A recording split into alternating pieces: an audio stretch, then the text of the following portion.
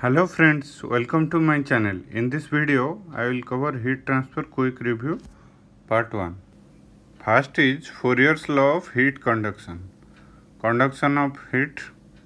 Assumptions are conduction of heat at steady state and unidirectional flow or one dimensional, no internal heat generation. Then temperature's gradient is constant and temperature profile is linear.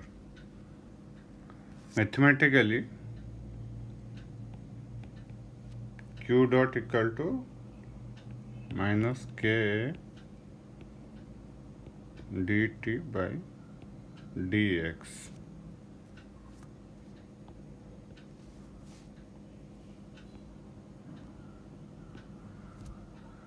This one they asked in ISRO diploma level examination. Q dot equal to minus K dt by dx. Then thermal conductivity table you have to remember. For different material, what is the value of thermal conductivity? It will helpful in solving problems.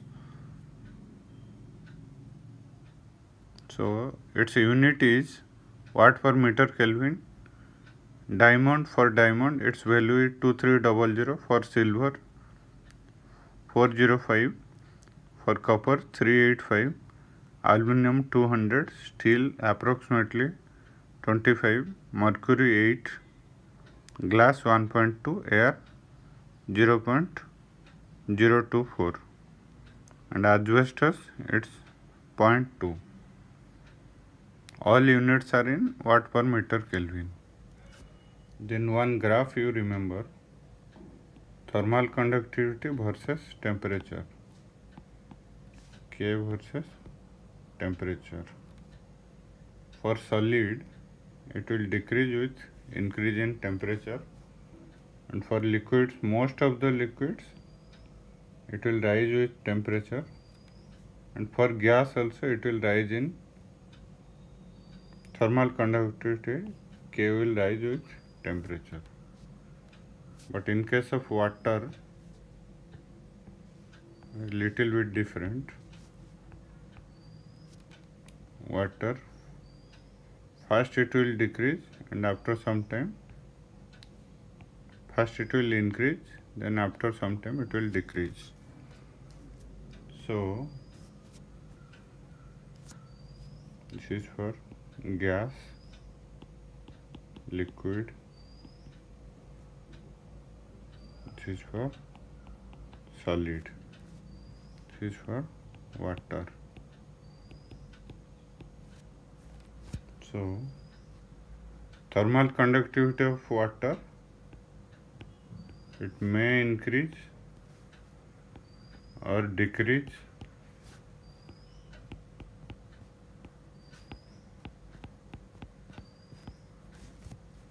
depends on temperature.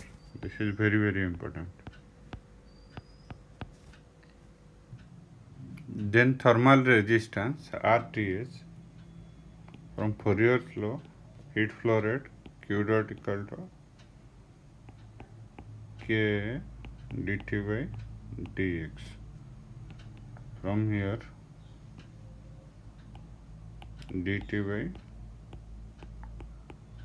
by K. This term is our RTH, thermal resistance. So dx by Ka. Dx is our thickness, K is thermal conductivity, A is area of cross section.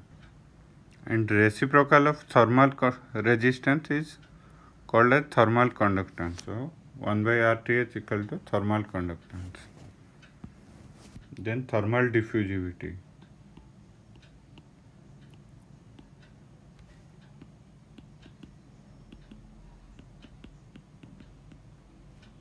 Denoted by alpha. Alpha is equal to heat conducted by heat capacity or heat stored.